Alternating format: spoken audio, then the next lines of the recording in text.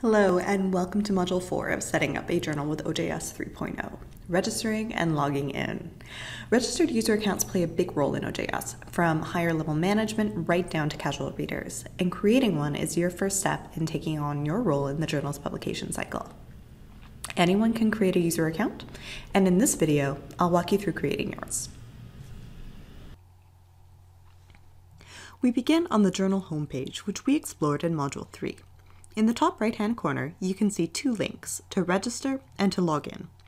If you already had an account, you'd click on the login link, but we're going to create a new account by clicking register.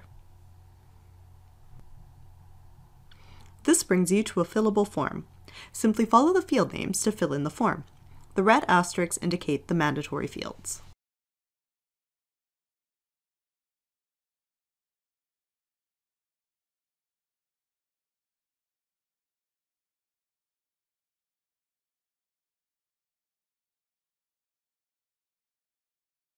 At the end of the form, new users can indicate whether they are interested in acting as a reviewer for the journal.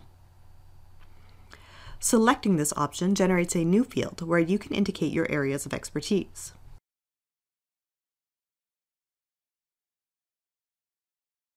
Click Enter after you complete each keyword phrase to generate a new term box.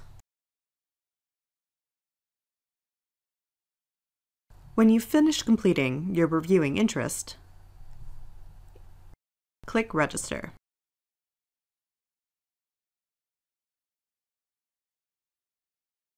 Congratulations! You've created a new account.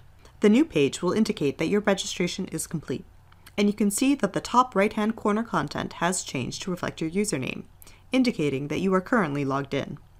This page also begins listing actions you can now take with your registered account.